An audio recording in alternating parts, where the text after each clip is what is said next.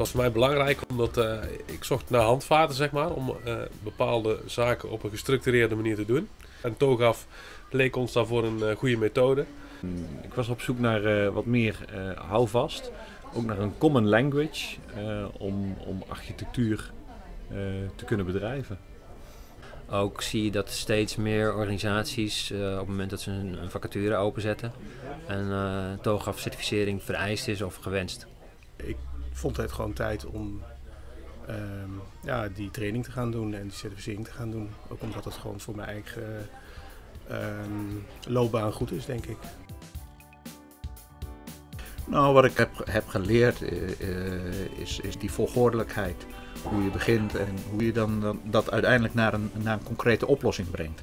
Wat ik met name, zeg maar, meeneem is dat je eerst moet denken voordat je iets gaat doen. En ik denk dat ik in mijn dagelijkse praktijk methodes die in TOGAF besproken worden, dat ik die gewoon in kan zetten en dat ik daar mijn voordeel mee kan doen. Voor mijzelf betekent het in ieder geval dat ik de taal spreek. En dat ik ook in omgevingen waar we wat serieuzer met architectuur omgaan, in ieder geval ook een waardige speler kan zijn.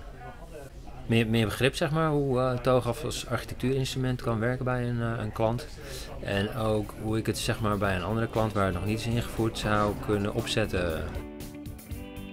Rink, zoals ik hem heb leren kennen de afgelopen week, is een zeer ervaren architect die ook heel veel praktijkervaring meebrengt. Het is gewoon een hele prettige gegeven training. Rink die doet het hartstikke goed. Kan alle vragen van die 14 toch goed opgeleide mensen die daar zaten heel goed pareren. Ja, het is allemaal heel high level.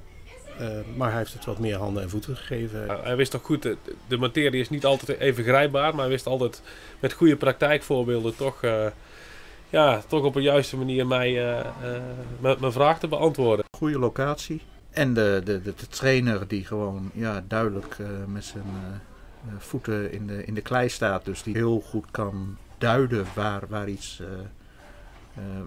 de theorie en de praktijk bij elkaar komen. Dus dat zou ik zeker aanbevelen.